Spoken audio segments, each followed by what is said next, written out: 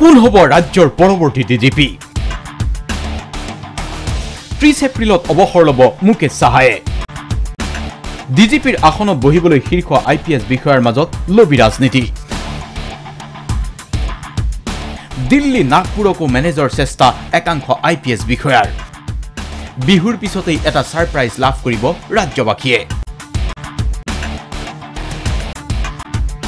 ৰাজ্যৰ আৰক্ষী সঞ্চালক প্ৰধানৰ আসনখনত বহিবলৈ ইতিমধ্যে ব্যাপক তৎপৰতা আৰম্ভ কৰিছে ৰাজ্যৰ একাংশ শীৰ্ষ আইপিএছ বিষয়াই অহা 30 এপ্ৰিলত খালি হ'ব ৰাজ্যৰ আৰক্ষী সঞ্চালক প্ৰধানৰ আসনখন চাকৰিৰ পৰা অৱসৰ গ্ৰহণ কৰিব বৰ্তমানৰ আৰক্ষী সঞ্চালক প্ৰধান মুকেশ সাহায়ে ইয়াৰ পূৰ্বেই ৰাজ্য চৰকাৰে নিযুক্তি দিব লাগিব এগৰাকী নতুন আৰক্ষী সঞ্চালক প্ৰধান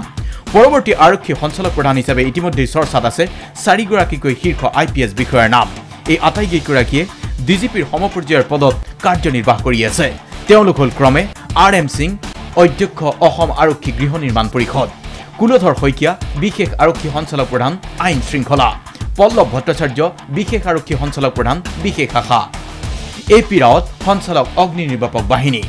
উল্লেখযোগ্য যে এই 4 শীৰ্ষ আইপিএছ বিষয়াৰ ভিতৰত পৰৱৰ্তী সঞ্চালক প্ৰধান হিচাপে বিশেষভাৱে চৰ্চাত আছে পল্লৱ ভট্টাচাৰ্যৰ নাম জানিব পৰা মতে মুখ্যমন্ত্ৰী সোণোৱালৰ পছন্দৰ প্ৰাৰ্থীৰ তালিকাত শীৰ্ষত আছে পল্লৱ ভট্টাচাৰ্য